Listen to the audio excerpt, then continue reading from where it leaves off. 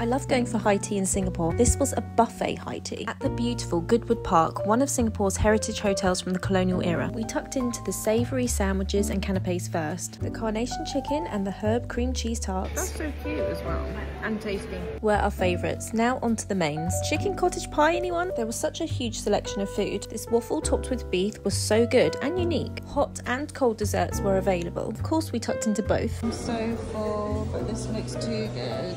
Loved the crema catalana. And that was me done.